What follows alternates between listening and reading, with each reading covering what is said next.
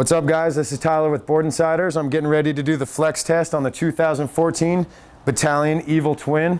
This is a 152 centimeter board, and like the rest of Batalion's lineup, that classic regular camber profile, and they always have their TBT or triple base technology. This is one of their all mountain boards. If you actually look at the difference between some of the other boards in their lineup, you'll notice that some of them have a wider flat part and a bigger triple base part. And this is their all mountain freestyle board. So the flat part is about that big, and then it's triple base right there. Board Insiders, real riders, real reviews.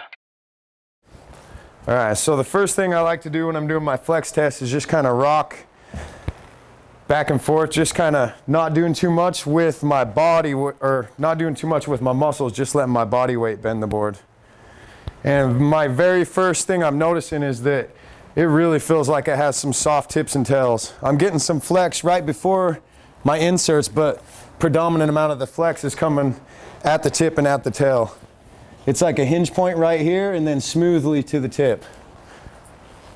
Whew. These are some really soft tips though. I feel like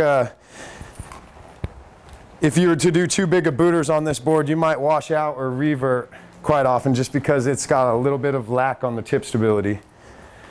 Torsional flex is insanely soft on this board. That just feels really comfortable.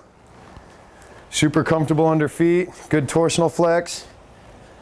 See, I can almost choose where I want it to bend. I can have it bend there, and then I can switch it up to bending right there. So it's definitely got a couple hinge points, not so much flex in the dead center of the board.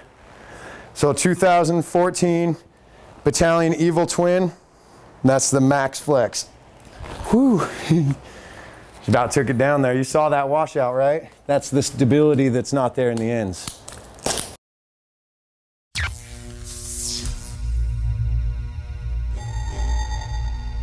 For the latest snowboard reviews, check out boardinsiders.com.